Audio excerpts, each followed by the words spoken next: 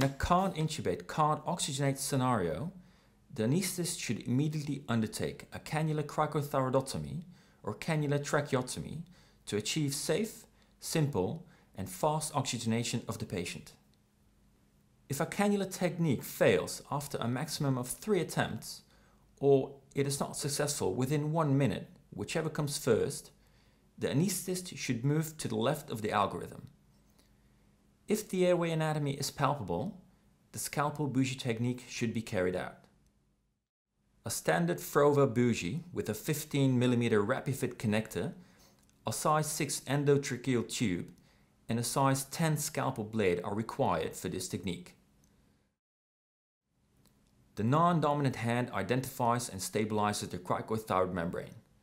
When the cricothyroid membrane cannot be identified, the trachea may be used as an alternative location, but only if it is easily palpable. Using the dominant hand, a stab incision is made into the skin and the underlying airway using a size 10 scalpel with the sharp edge towards you. After feeling a pop as the blade enters the airway, gentle traction should be applied to the scalpel before it is rotated 90 degrees with the blade sharp edge ending up pointing caudally. While maintaining perpendicularity, the blade should be pulled towards the anesthetist, producing a triangular hole in the skin and underlying airway. The operator should now switch hands so that the non-dominant hand holds the scalpel. The dominant hand now holds the bougie parallel to the floor, pointing away from the anesthetist. The tip of the bougie is then inserted into the airway whilst maintaining contact with the scalpel blade and using the blade as a guide into the opening of the airway. It is usual to feel a pop as the bougie enters the airway. The bougie then needs to be rotated and aligned with the airway before it is advanced into the trachea. Advancing the bougie into the airway should be a smooth procedure requiring not more than 2 fingers and gentle pressure. While advancing the bougie, tracheal rings can often be felt. If tracheal rings are not identified, it may be necessary to feel for hold-up of the bougie to exclude gastric or pretracheal insertion.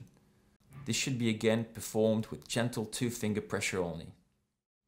A 15 mm RapidFit connector must be attached to the Frova bougie to allow self-inflating bag oxygenation. This requires 2 operators, one to hold the bougie and one to bag. A size 6 endotracheal tube is then advanced over the bougie. While the non-dominant hand stabilizes the trachea, the dominant hand guides the tube using a continual 360-degree rotation technique to allow for smooth insertion of the tube into the airway. Note that we no longer recommend jetting down a bougie.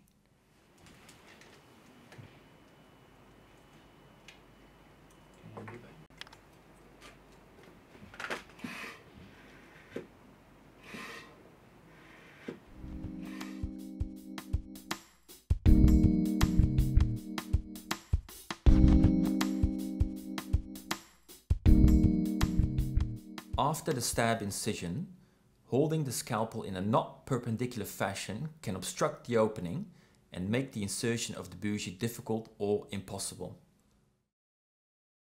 After the stab incision, too much traction on the scalpel will narrow the incision, possibly rotate the trachea, and can make the insertion of the bougie more difficult.